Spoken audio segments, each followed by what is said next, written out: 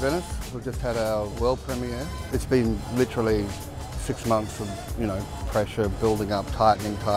Would anybody like this? Is it a pile of shit? And after the screening, it seems they like it, and it's not a pile of shit. I'm very happy.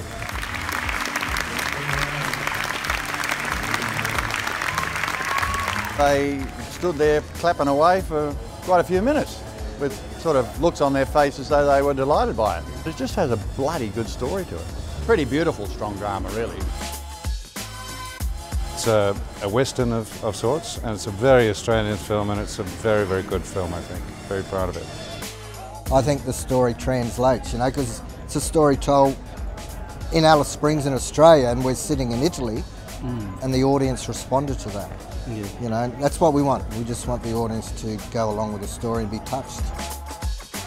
Only 21 films from around the world made it into the final cut of this competition, and one of them is this Australian film, Sweet Country.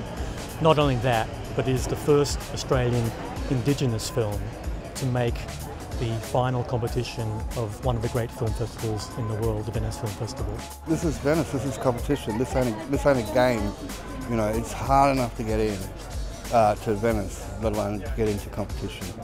It's and then to be there with these other incredible films and other incredible directors is absolutely the most beautiful thing in the world. Being in Venice is just completely incredible and overwhelming and surreal. To share your work with people in a real theatre is such a privilege. It's the home of cinema, so to kind of have this place as our first pat on the back, so to speak, as our first premiere is an absolute honour. I feel completely privileged. We're revelling in the fact that our short film's here, which is amazing, and because the short film's so intrinsically linked to the feature idea, when we talk to people, we talk to people about that, and hopefully lay a bit of groundwork.